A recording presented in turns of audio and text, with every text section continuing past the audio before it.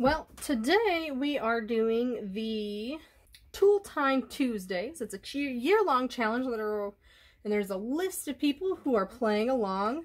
And essentially what happens is that every Tuesday during the month, you're going to get a different creator adding some inspiration. I'm always going to be on the third Tuesday of the month because I like the third Tool Time Tuesdays. I like the alliteration that goes along with that. So this month we're focusing in on stencils. And what I did is I used a stencil that is a brick. Now the reason I'm using a brick stencil is because I'm still playing along with the Farmhouse Summer Collection. I haven't put it away yet, and that collection does a lot of farmhouse-y things. And when I think farmhouse, or houses, or family, or anything like that, I think brick. Just where my mind goes to. It may not be where you're going to, but that's what I did. And I chose to use a blending brush and blended some Fire Brick Red from Distress Oxide, and then I added some water drops and soaked them up with a paper towel, which I still have yet to throw away. So that's my stenciling. Very super simple. And what I'm doing is I'm replacing a piece of pattern paper in a sketch that I found.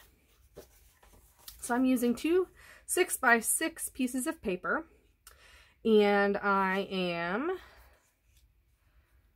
going like that, sorta, with my papers. So they're lined up to cover up a row of bricks, or being in line with a row of bricks. And I could put another 6x6 piece of paper here, but I'm choosing to keep it as the bricks, which is perfect. I've got two photos here, and both of these people's names start with J and J. So I am going to have my title be Double J's Hanging Out.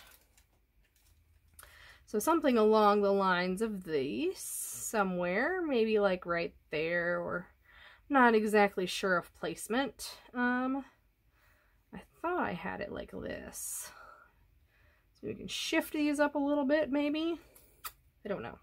We're going to see when I get my cluster there where I want this. So, again, farmhouse feeling when you're hanging out, you're sitting on the couch or whatever you want to sit on. So I'm just going to shift things so that it looks like that all looks nice and neat. So just like that, we've got the double J's hanging out. Goodness. Struggling a little bit here, sorry. I think I want it something like that. Don't like that gap there. There we go. Double J's hanging out. So that's my one cluster. And I'm going to add a couple things to it.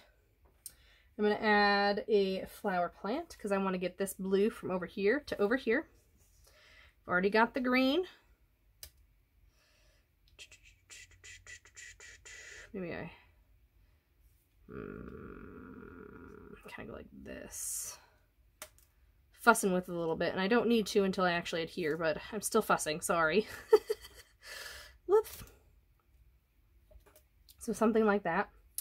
And then I'm going to actually use this little The Good Life tag to get some yellow up in that cluster. And then I'm breaking out my bash kit, and I'm going to use some of the wood grain or wood veneer cameras. So that looks pretty good. Okay, now I got two more clusters. I'm going to go ahead and do a cluster right up here to do the visual triangle deal. And it's going to kind of hang off the edge here on that piece of paper. And I'm going to get another camera right there. Now notice in the lens of these cameras, there's J's. Little nod to my title. Then I just love this piece of ephemera. It says, "Come, sit, and stay a while," which is perfect when you're talking about hanging out. So my third cluster is going to go down here on the lower left.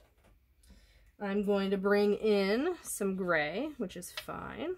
I just really like this windmill in this collection. It's like my favorite piece in the collection. Okay, so it's gonna kind of hang off there, kind of like that. And then I'm going to use my third camera with the letter 2 in there, in red this time, and it's going to stand like right there. And that, my friends, is how you super simple, super quick get a layout done. And you used a stencil to accomplish what you needed to accomplish. I'll make sure to list how you can hop along with everybody this month as they use stencils on their layouts.